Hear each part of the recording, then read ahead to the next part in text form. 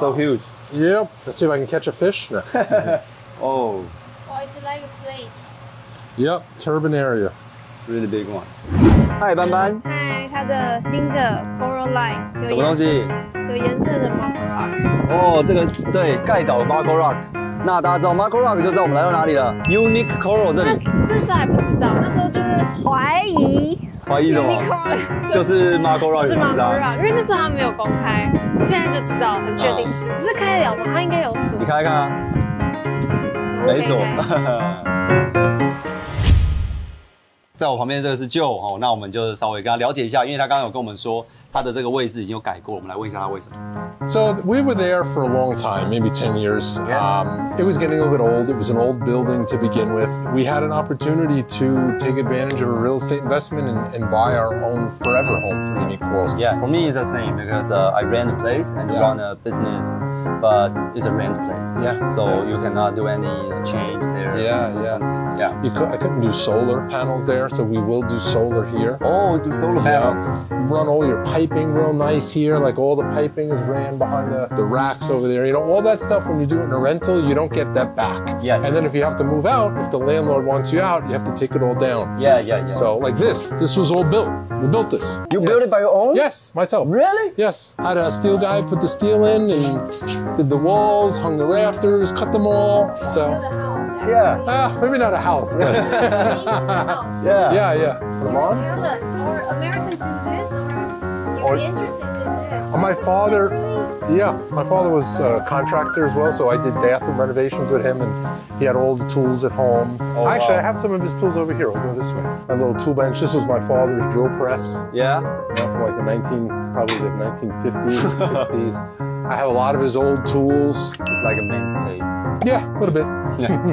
The scale of the farm is smaller than before. Yes. The business model over there was more importing a lot of corals and then reselling them right away. It takes a lot of staff, a lot of work, a lot of dipping, and a lot of control that we don't have. Delayed flights, Fish and Wildlife inspector that's overly hard, that wants to take the whole shipment.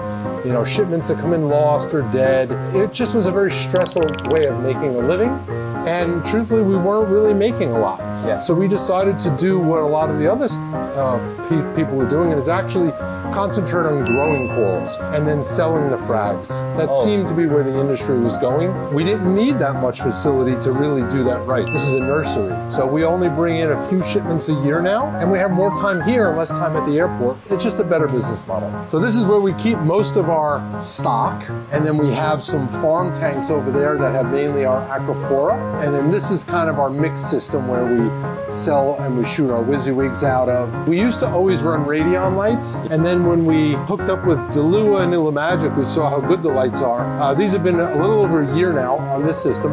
We've had them running for over 2 years at the other facility. I see you covered with a lot of X4s. Yes, and then we're still using the old lights, the Radion G4s here, and then there's some G5s on this system here. Yeah. So how do you feel about compare with G4, G5 and the X4s? I think they're both great lights. The G4 was probably the crowd favorite, but they seem to lack a little bit of the pop and the coral growing abilities that the 4 have. As far as for what our needs are, both lights do the job. What we really like this is the app.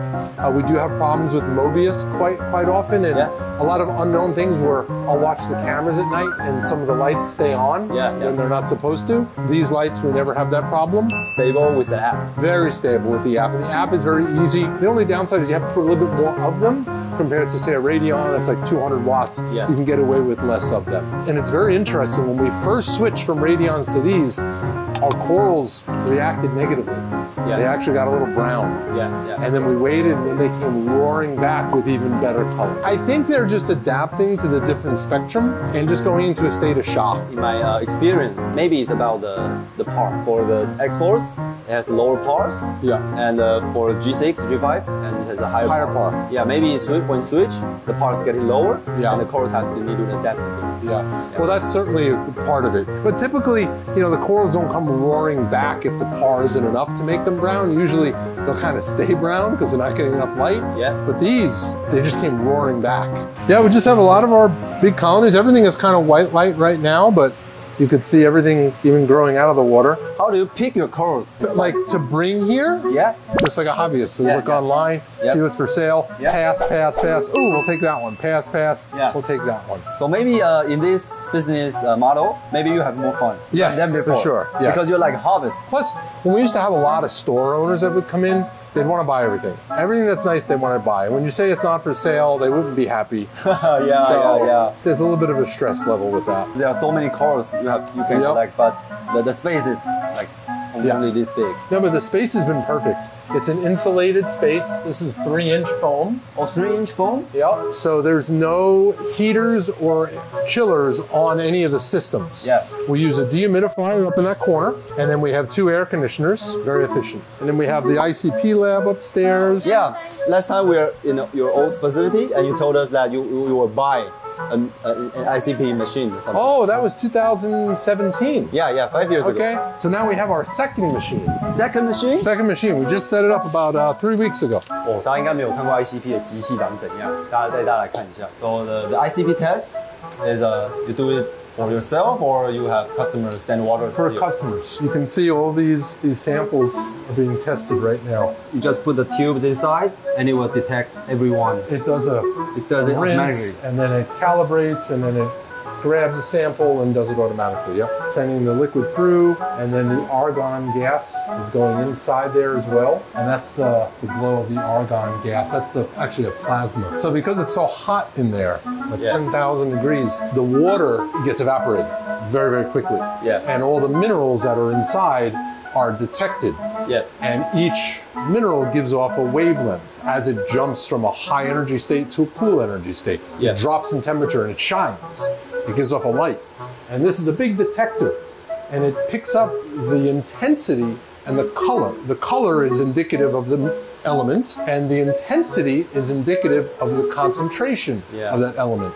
And so it tells us, like on this chart, you have silicon, phosphorus or sulfur or chloride, and then you can compare that to natural seawater and say, okay, my boron level is low or my magnesium level is low. Let me add a little bit more to bring it up to natural seawater. Why is there two machines? So this is the Spectra Blue. This is the Spectra Green. This is the older machine. Still works fine. This runs a little bit quicker. It's a little bit more efficient. Cooler. It uses less space. So this is like iPhone 15 and iPhone 13. Exactly. Yeah. Yep. Wow, so this right here is where we're actually making Core 7 for Triton. Yep. The Triton Core 7, these are the 3 different parts right here. So we use our water making machine to fill it up with RO water. We have Hydro Wizard pumps that mix it, and then we add the right ingredients to make Core 7. And this is the RO unit here.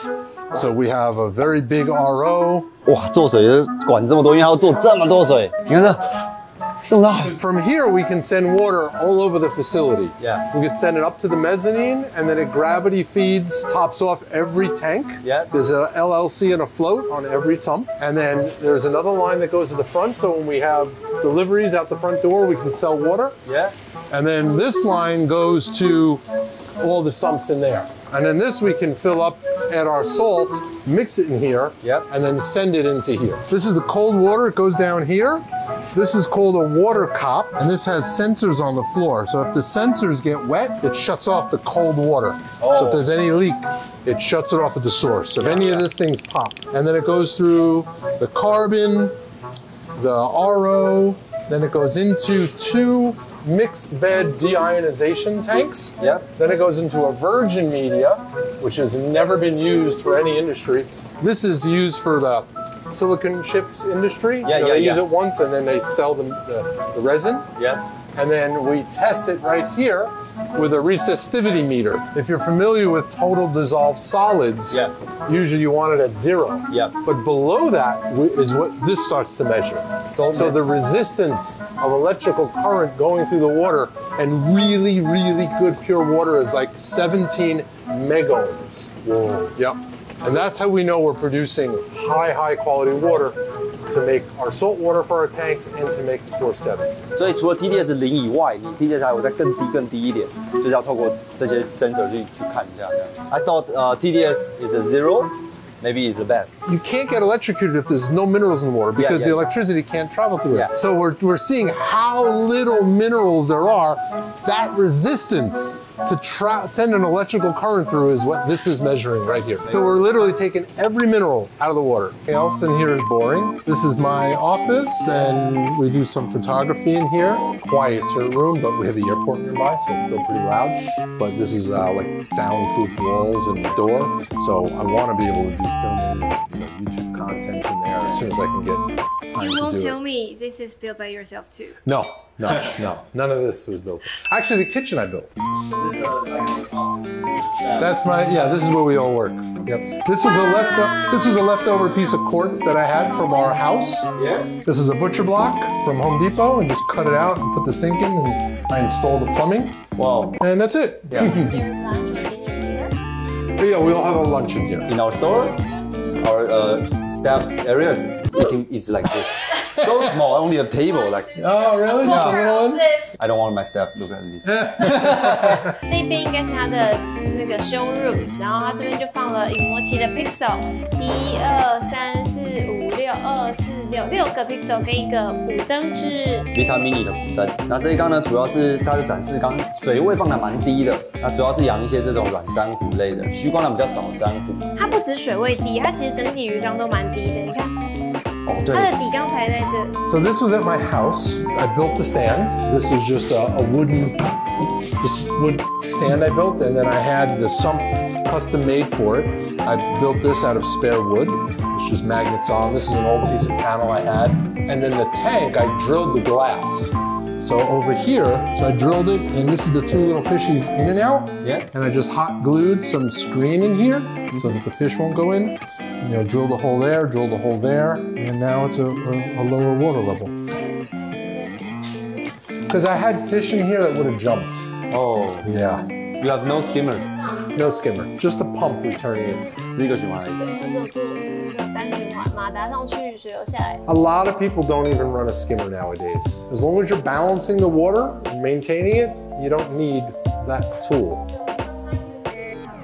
Yeah, that one we'll get water changes from time to time. Yep. I've seen a lot of mangroves here. Last time in Rifapalooza, I just asked Julian for how to keep these mangroves, and then I tried it in my country, and then I always failed. I don't know why. No matter I put it in the fresh water or salt water, they always like shrink. Looks like dry. So you can put them in fresh water or salt water when they're the pods. But if you grow them in fresh water, it's easier for them. They don't have to deal with the salt. But to switch them over to salt water, you have to do it very slowly over like 30 days. You just add salt to the water and slowly bring it up. But the most important thing is not to damage the roots. The roots are pressurized. These roots, you gotta think of this as like a submarine, and it's constantly pushing salt water out, I think. But as soon as it's cracked, salt water goes in. Never break a root, even if it was already in salt water. So even if it's like this big? Yeah, you don't want to crack the roots. Aside from that, like we buy these as pods without roots, and they all look like this. And after 3 or 4 weeks, they start to grow the leaves. Yeah. How long will it take from this size to this size? It depends on the lights and the nutrients, but probably a year. A year? Okay. Thanks for Joe's introduction about his facility, new facility. 他分享很多他的这个 DIY 的一些做的一些东西，我觉得相当的有意思。If you have any questions, 可以留言告诉我们。好，就是这样，那我们就下期见，拜拜。拜拜。